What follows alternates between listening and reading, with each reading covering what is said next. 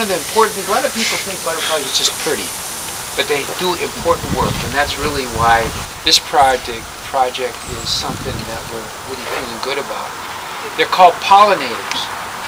And Tom, just give a brief summary what a pollinator is, would you? Well, pollinators can come in many forms. Even the wind is a pollinator. It blows around pollen from one flower to another, but butterflies will land on a flower to get this nectar for food, and they'll touch the pollen in the flower, and the next flower they land on, some of that pollen will come off. And so they'll land on it, get some nectar. Northern Michigan teens are on a mission to protect pollinators by helping butterflies and restoring native plants to areas of the Upper Peninsula. Perhaps the best-known pollinators are bees, like honeybees and bumblebees. Bumblebees are pollinators on steroids. They're 10 times more effective in pollinating than a honeybee. They produce a particular type or engage in a particular type of pollination that's called buzz pollination. And if you've been around blueberries that are flowering, or really a lot of other garden plants or tomatoes, you'll hear this drilling, buzzing sound. It reminds me of a dentist drill. It's a loud buzzing sound, and they violently buzz the inside of that plant, and there are some plant species that have to be pollinated that roughly to be effectively pollinated. Billions of these bees are dying across the world in a syndrome called colony collapse disorder. Bees are going away. Both the non-native honeybees that are extremely valuable, again, for all the things that they pollinate, and the honey, and the native bees as well. And we're seeing, for instance, especially a reduction in the number of bumblebees. But there are some that we're not seeing anymore. They had a huge range in the United States, and they're not there. We do know that there are about 2 species that are now extinct. So we are concerned about bumblebees. Life on Earth would, I mean, it's trite to say this, but would look very different than it is now. We need them probably significantly more than they need us. Well, it could be the habitat loss. In a lot of the urban areas where we have opportunities to provide the pollen and nectar sources, plants, the plants aren't there any longer. Grass is wind pollinated, is of no use to pollinators, and some of the plants that people landscape with don't have any nectar or pollen in them, some of the cultivars and hybrids, so that's kind of a dirty trick. Bees are disappearing, and it's not clear why, although human impact on the environment are among the suspected causes, like pesticides and global warming. Because all the flowers are dying. You don't have any idea what's going on, do you? What did you want to show me? This. A world without bees would mean a world without food, as was dramatically pointed out in the Jerry Seinfield 2007 comedy Bee Movie. In the cartoon movie, bees go on strike, causing plants across the world to die. That means no food, no flowers, no trees, the death of civilization itself. I guess I didn't think that bees not needing to make honey would affect all these other things. It's not just flowers, fruits, vegetables. They all need bees. So you take away the produce, that affects the entire animal kingdom, and then, of course, human species. So if there's no more pollination, it could all just go south here, couldn't it? After bees, the next best pollinators are butterflies. Goes on here, and notice there's a little, it's cut on an angle. It's got to go on so that it, notice this is at an angle as well. So this has got to fit down in here. Marquette, Michigan area teens and Native American youth spent the summer of 2008 building butterfly houses that are longer and slimmer than birdhouses and are lined with bark. This looks pretty good. Okay, if you have any ideas, I'll grab the bark.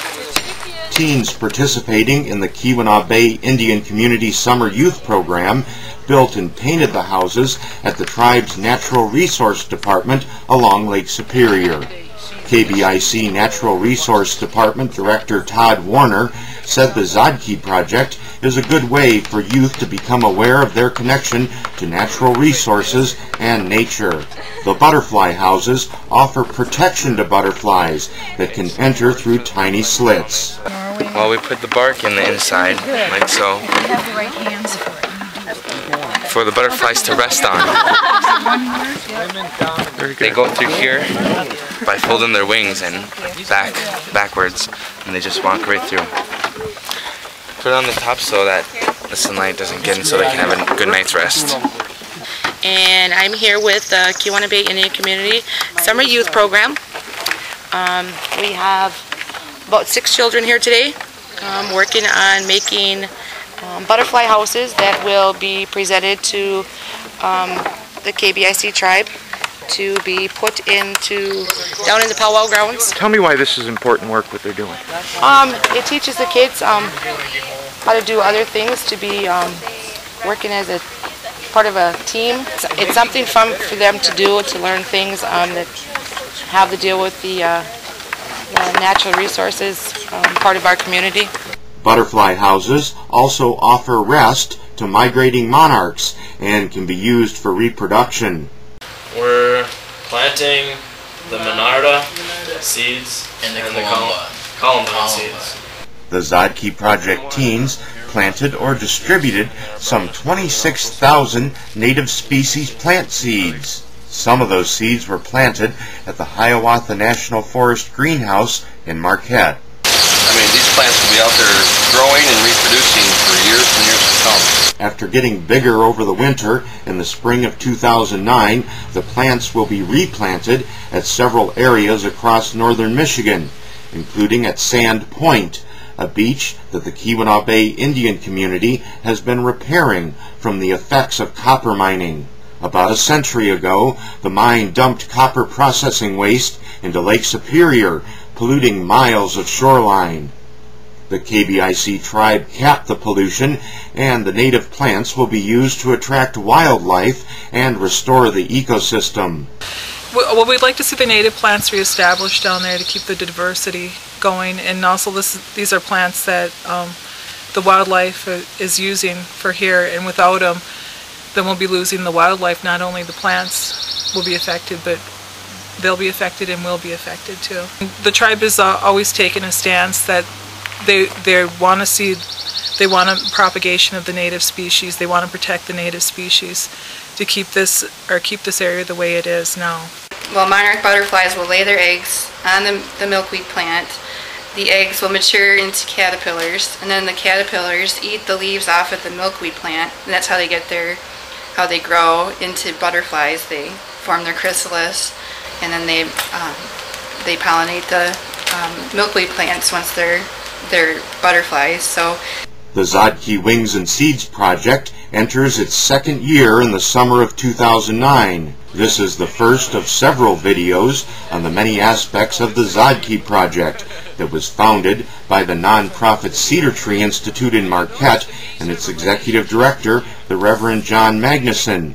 The Cedar Tree Institute has sponsored numerous environment projects like the Earthkeeper Initiative and the Earth Healing Initiative. The 3-year Zaagkii Project is sponsored by Marquette County Juvenile Court, the Keweenaw Bay Indian Community, and the United States Forest Service. Other Zaagkii Project videos will include a look at a bee farm in Marquette County that fascinated Zaagkii Project teens, who received a close look at the hives and learned about the importance of pollinators. This is a drone, and it looks very different from the workers.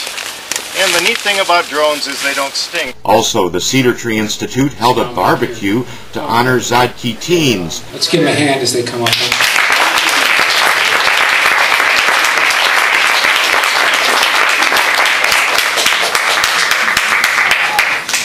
The Zaagkii Project teenagers were also honored during a Keweenaw Bay Indian community powwow. Then we also have an honor song for the Zaagkii Project, the Native Plant Protection Project.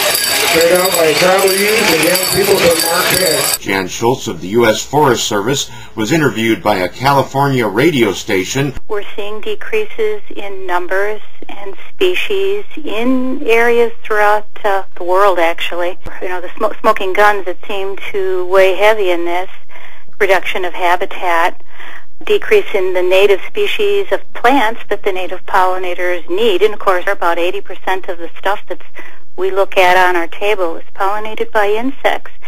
Another issue, of course, is the non-judicious use of pesticides, and that's looming very large now. All this in future videos. The Zaagkii Project is made possible by contributors like the Marquette Community Foundation, the Negaunee Community Fund, the Negaunee Community Youth Fund, the M.E. Davenport Foundation, the Kaufman Foundation, the Phyllis and Max Reynolds Foundation, with assistance from the Upper Peninsula Children's Museum in Marquette, Michigan, and the Borealis Seed Company in Big Bay, Michigan. I'm Greg Peterson, and you're watching Zaagkii TV.